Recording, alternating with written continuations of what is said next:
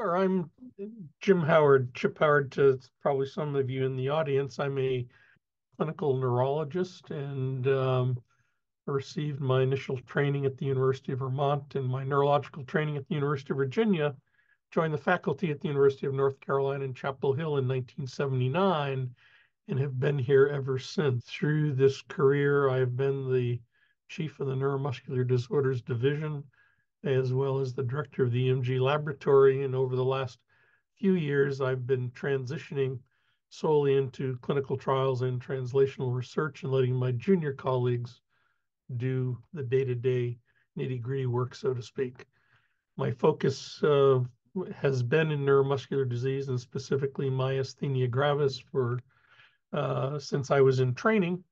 And we have a very large myasthenia population, about nearly 1,600 patients in our database and about 200 plus patients active at any moment in time, and very involved in the clinical trials for the new therapeutics that have blossomed over the last 10 years to treat myasthenia. Myasthenia gravis is in a revolution.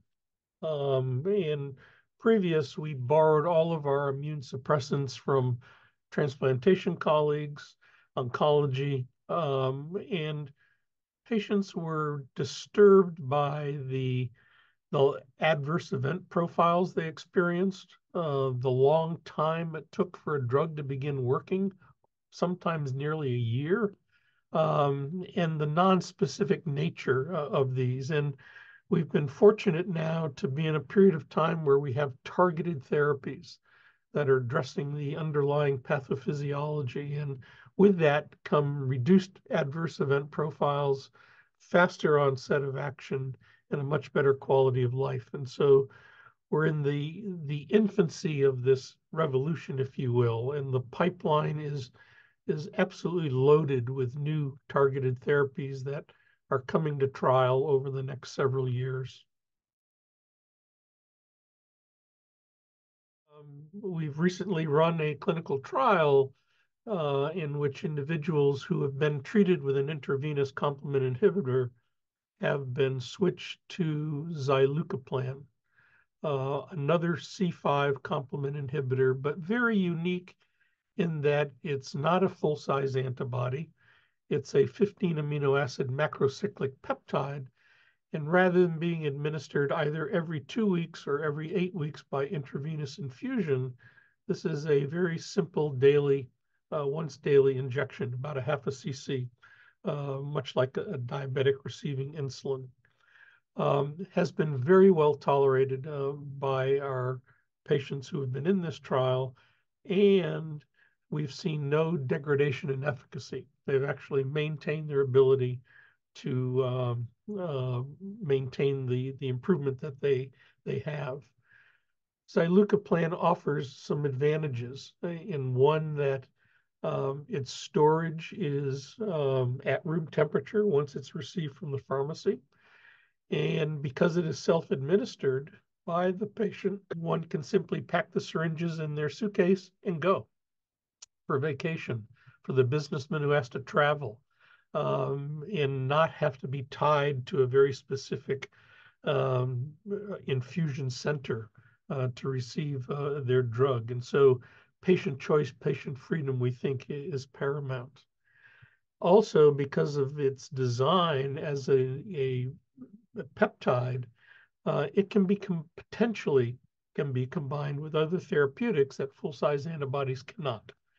And the one we're looking at and someday hope to be able to run a trial in would be to combine it with a FcRn, a neonatal Fc receptor inhibitor. The mechanisms of myasthenia are multifactorial. Two relate to antibody itself, in which antibody binds to the receptor complex and sterically hinders transmitter getting to the binding site. It also accelerates a normal turnover process of the receptor complex. And then the antibody binding to the receptor activates terminal complement. And so by simply treating with complement, while we see substantial improvement, we still have antibody floating around. and there is no way that we can inhibit 100% of the antibody. And so some of us have believed, should we consider combinational therapy? We do this in oncology all the time. And does it have applicability in autoimmune disease? And perhaps it does. Cost is the elephant in the room, and because these compounds are expensive, and that may be the limiting factor. But from a scientific perspective, answering questions, there is a possibility that combinational treatment could yield better results, more durable results, if you will, than isolated treatment alone.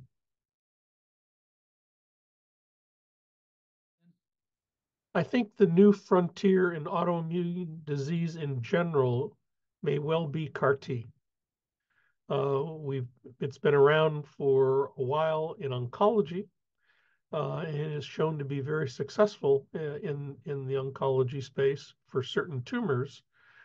And we now have preliminary data of CAR T being effective in systemic lupus erythematosus, as well as in myasthenia gravis.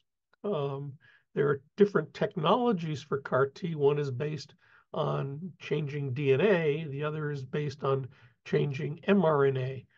And both have advantages and disadvantages.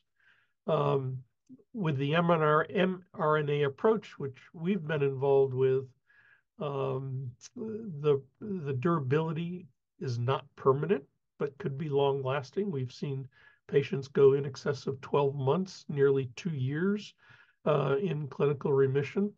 But the advantages is that there are none of the side effects that one hears about using DNA approaches in terms of cytokine release syndrome, the cytokine storm, the neurological complications of CAR T, and we've seen none of that.